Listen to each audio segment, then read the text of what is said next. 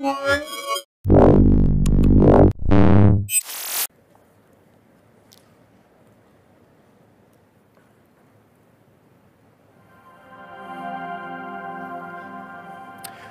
is the TPC Sawgrass Golf Course in Ponte Vedra, Florida, where the Players' Championship is played. It is one of the world's most iconic and challenging golf courses. Much of the 3D geometry that you're seeing here is provided by Bing Maps. I can zoom in to the holographic map using menu controls or by using voice commands. Go to the clubhouse. Using intuitive gestures, I can manipulate the map view. For example, I can easily pan the view using a simple tap and hold gesture. I have a number of other tools and commands available to me to manipulate the map. For example, zoom, rotation, but I can also annotate over the geometry. Now let's take a look at how we can overlay some useful information over the top of the holographic map. Go to hole 16. So here we'll check out hole 16, which is a long par 5. We've integrated the PGA Tour's ShotLink data that tracks every player's shot for tour events.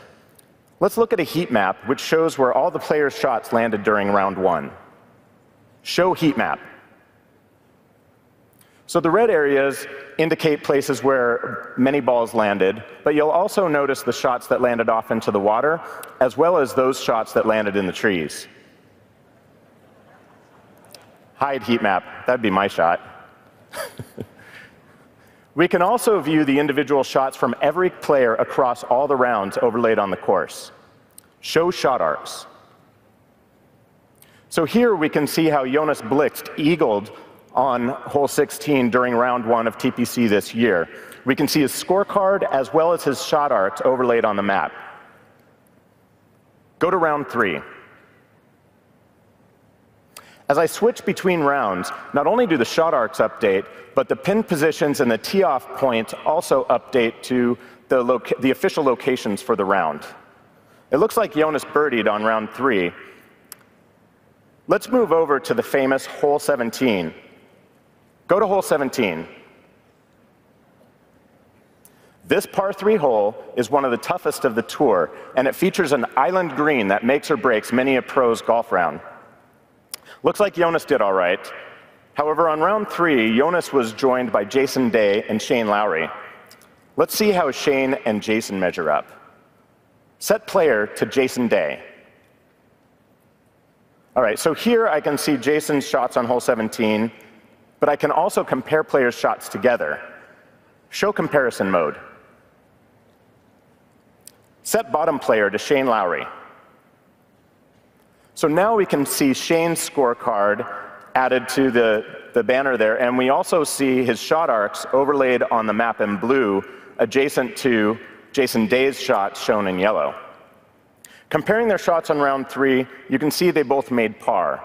But let's go back around. Go to round 2. As we compare them on round 2, you'll see that Jason made par. However, Shane's tee shot landed in the water. That would also be my shot. Go to overview. So finally, we see how Jason and Shane compare across the entire course, for this round anyway. Nobody could touch Jason Day this year at TPC, so he went away with it. And I really appreciate the opportunity to show our experience here at WPC. Yusuf, guys, back to you. Thanks, Kelly. That was super impressive.